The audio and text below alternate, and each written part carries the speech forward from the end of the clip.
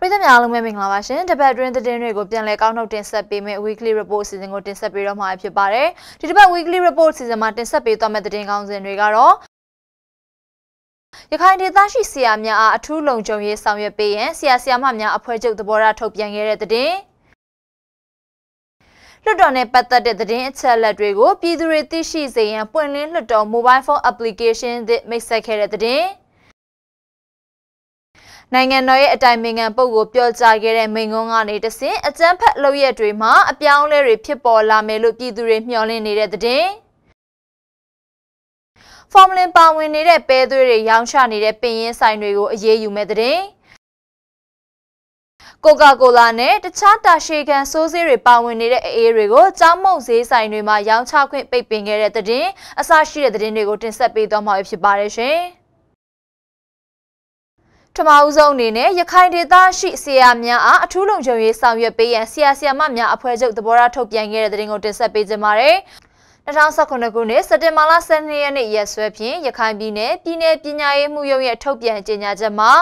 မောင်တော်မြို့နယ်ဘူးသီးတောင်မြို့နယ်နဲ့ရသေ့တောင်မြို့နယ်အတွင်းရှိဆရာမတွေအနေနဲ့2019ခုနှစ်စက်တင်ဘာလ18ရက်နေ့နောက်ဆုံးထားပြီးတော့မိမိတို့တာဝန်ကျရာနယ်မြေများသို့ပြန်လည်တာဝန်ထမ်းဆောင်အောင်မှာဖြစ်ပါတယ်။မြန်မာနိုင်ငံဆိုင်ရာဆရာမများအဖွဲ့ချုပ်မှအကြမ်းဖက်အန္တရာယ်ကြားရောက်နေတဲ့ရခိုင်ဒေသရှိဆရာမများအားအထူးလုံခြုံရေးဆောင်ရွက်ပေးရန်နိုင်ငံတော်အစိုးရအားတိုက်တွန်းကြောင်းသဘောထားကြေညာချက်ထုတ်ပြန်ခဲ့ပါတယ်။အကြမ်းဖက်အန္တရာယ်စိုးရိမ်နေရဆဲဖြစ်တဲ့ဒေသတွေကိုဆရာမများကိုအတင်းအကျပ်ပြန်လည်ဆေးလွှတ်ခြင်းမပြုရန်အခြေအနေတည်ငြိမ်ကြောင်းအာမခံနိုင်မှသာဆေးလွှတ်ပေးရန်ထို့သောဆေးလွှတ်ရမှာဆရာမများရဲ့လုံခြုံရေးကိုအပြည့်အဝအာမခံပေးရန်နဲ့အကြမ်းဖက်အန္တရာယ်ကြောင့်ဆရာမများအပေါ်ဘေးအန္တရာယ်တစ်စုံတစ်ခုကြားရောက်လာပါက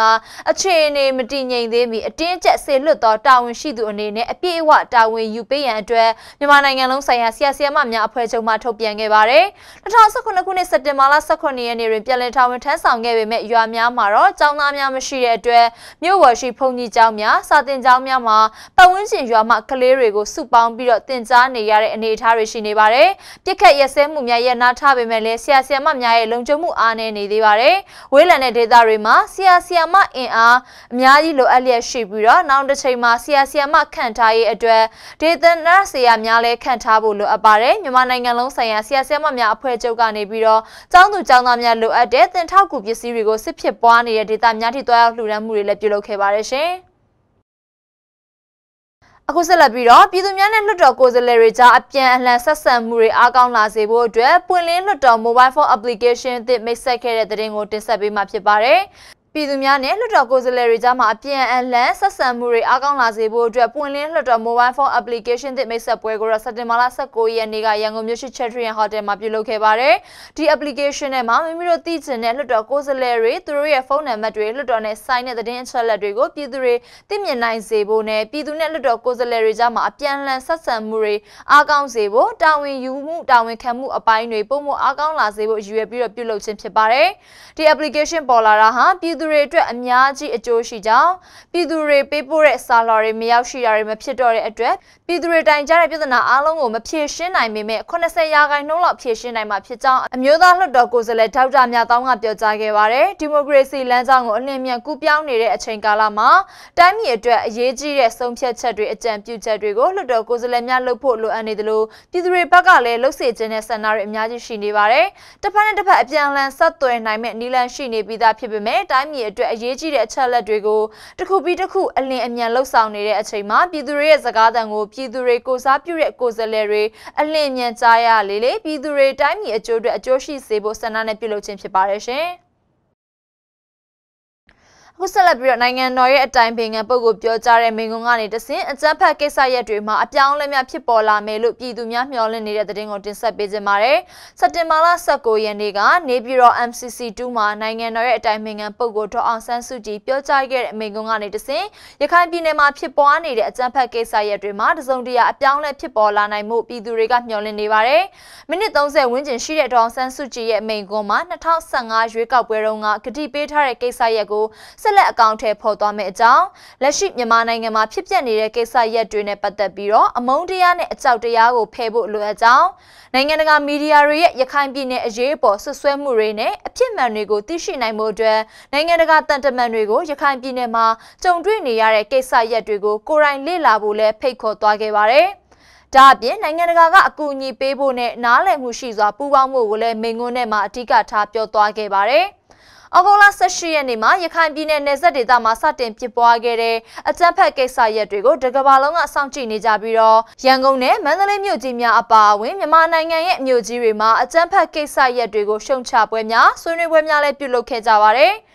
နိုင်ငံတော်ရဲ့အတိုင်ပင်ခံပုဂ္ဂိုလ်ဟာကုလသမဂ္ဂအထွေထွေညီလာခံတက်ရောက်မဲ့အစီအစဉ်ကိုဖျက်သိမ်းပြီးပြောကြားခဲ့တဲ့အခြေပြမိန့်ခွန်းကိုမြန်မာနိုင်ငံလုံးသားမကကဘာကပါစိတ်ဝင်စားစောင့်ကြည့်ခဲ့ကြပါတယ်။နေပြည်တော် MCC2 မှာပြောကြားခဲ့တဲ့နိုင်ငံတော်အတိုင်ပင်ခံပုဂ္ဂိုလ်ရဲ့မိန့်ခွန်းကိုရန်ကုန်မန္တလေးမြို့ကြီးများအပါအဝင်မြန်မာနိုင်ငံရဲ့နေရာတော်တော်များများမှာ LED စခရင်များဖြင့်လည်းပြသခဲ့ပါတယ်။ဒါအပြင်နိုင်ငံတော်ရဲ့အတိုင်ပင်ခံပုဂ္ဂိုလ်ဒေါအောင်ဆန်းစုကြည်ရဲ့မိန့်ခွန်းကိုအမေရိကန်ဒုတိယနိုင်ငံသားရေးဝန်ကြီးအပါအဝင်နိုင်ငံတကာကတန်တမန်90ကျော်လည်းတက်ရောက်နားထောင်ခဲ့ပါတယ်။အဲ့လိုပဲနိုင်ငံတော်တိုင်ပင်ခံပုဂ္ဂိုလ်ဒေါအောင်ဆန်းစုကြည်ကိုထောက်ခံတဲ့ပွဲတွေကိုလည်းစက်တင်ဘာလ24ရက်နေ့ညနေ4နာရီကရန်ကုန်မြို့တော်ခမ်းမရှိမဟာဗန္ဓုလပန်းခြံမှာပြုလုပ်ခဲ့ပြီးတော့ထောက်ခံသူပြည်သူအင်အားထောင်ကျော်တက်ရောက်ခဲ့ကြပါတယ်။အဲ့လိုပဲဒေါအောင်ဆန်းစုကြည်ဦးဆောင်တဲ့မြန်မာနိုင်ငံအစိုးရကိုထောက်ခံတဲ့ပွဲတွေကိုစက်တင်ဘာလ24ရက်နေ့ကတောင်ကိုရီးယားဆိုးမြို့မှာရှိတဲ့ UN ရုံးရှိမှာလည်းကိုရီးယားရောက်မြန်မာပြည်သူတွေကဆန္ဒထုတ်ဖော်ခဲ့ကြပါတယ်။ဩစတြေးလျနိုင်ငံကန်ဘာရာမြို့မြန်မာတန်ရုံးရှိမှာကျင်းပခဲ့တဲ့ We Stand with you ဒေါအောင်ဆန်းစု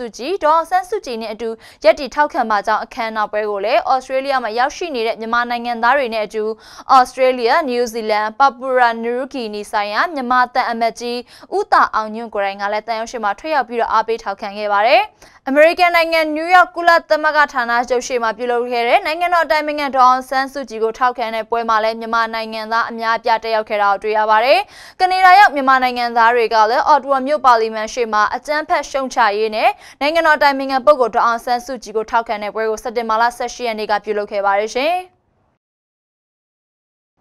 အခုဆက်လက်ပြီးတော့ Formula ပါဝင်နေတဲ့ပဲသွေးရောင်းချတဲ့ပင်ရင်းဆိုင်တွေကိုအရေးယူမဲ့တဲ့တင်ကိုတင်ဆက်ပေးကြပါမယ်။မုတ်ဖက်မျိုးပဲပြပဲသွေးစားတဲ့အစားအသောက်တွေမှာဖော်မလင်အသုံးပြုကြောင်းတွေ့ရှိရတဲ့အတွက်ကြောင့်ဇွန်လ28ရက်နေ့ကနိုင်ငံပိုင်သတင်းစာတွေမှာရန်ကုန်တိုင်းဒေသကြီးအစိုးရအဖွဲ့ကအစားအသောက်များထဲမှာဖော်မလင်လုံးဝအသုံးမပြုရန်နဲ့လိုက်နာခြင်းမရှိပါကတည်ဆဲဥပဒေအရအရေးယူမှာဖြစ်ကြောင်းထည့်သွင်းကြေညာခဲ့တဲ့အပြင်မုတ်ဖက်ပ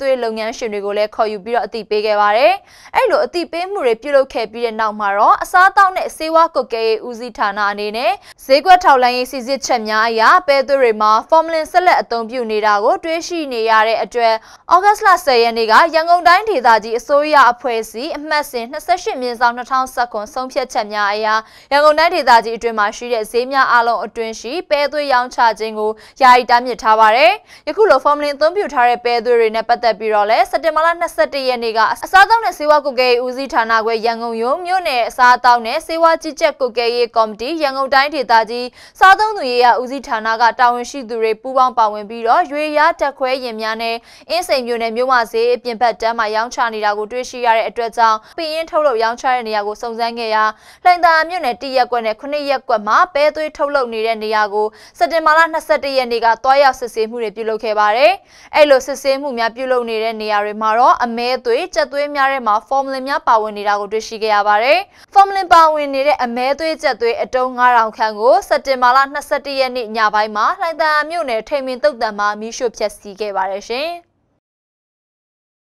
အခုနောက်ဆုံးအနေနဲ့ကိုကာကိုလာနဲ့တာရှီကန်ဆေးများပါဝင်နေတဲ့အေးဘူးများကိုကျောင်းမုံဈေးတန်းတွေမှာရောင်းချခွင့်ပိတ်ပင်ခဲ့တဲ့သတင်းကိုတင်ဆက်ပေးကြပါမယ်။လက်ရှိကျောင်းတွေမှာကလေးငယ်တွေနဲ့မသင့်တော်တဲ့စားတောက်ဆရာတွေကိုရောင်းချနေကြပြီးတော့ကလေးငယ်တွေကစားသုံးနေရပါတယ်2019ခုနှစ်ထဲမှာမြောက်ဒဂုံမြို့နယ်မှာရှိတဲ့ကျောင်းတိုင်းနီးပါးကိုစစ်ဆေးမှုတွေပြုလုပ်ခဲ့ပြီးတော့အန်နီယရှိစားတောက်ကုန်တွေကိုတင်စီတာတွေလည်းရရှိခဲ့ပါတယ်2019ခုနှစ်ထဲမှာမြောက်ဒဂုံမြို့နယ်မှာရှိတဲ့ကျောင်းတိုင်းနီးပါးကိုစစ်ဆေးမှုတွေပြုလုပ်ခဲ့ပြီးတော့အန်နီယရှိတဲ့စားတောက်ကုန်တွေကိုတင်စီတာတွေရှိခဲ့ပါတယ်။အခုအခါမှာတော့မြန်မာနိုင်ငံစားသုံးသူကာကွယ်ရေးအသင်းကနေမြောက်ဒဂုံမြို့နယ်မှာရှိတဲ့အမက9နဲ့အထက3စားတဲ့ကျောင်းတွေမှာအန်နီယရှိတဲ့စားတောက်ကုန်တွေအကြောင်းရှင်းလင်းပြပြခြင်းနဲ့မုတ်ဈေးတန်းစစ်ဆေးမှုတွေပြုလုပ်ခဲ့ပါတယ်။ မြန်မာနိုင်ငံစားသုံးသူကာကွယ်ရေးအသင်းကသူတို့ရဲ့တွေ့ရှိချက်အဖြစ်အန္တရာယ်ရှိတဲ့အေးဖြော်စက်ပုံတွေကိုចောင်းသားចောင်းသူတွေသိရှိအောင်လက်တွေ့သရုပ်ပြသမှုတွေကိုလည်းပြုလုပ်ခဲ့ပါတယ်။အခုနောက်ပိုင်းမှာတော့ချိုရည်တွေကတစ်ခုဖြစ်တဲ့ Coca-Cola အေးတွေကိုចောင်းမုံဈေးတန်းတွေမှာရောင်းချခွင့်မပြုတော့တာလည်းဖြစ်ပါတယ်။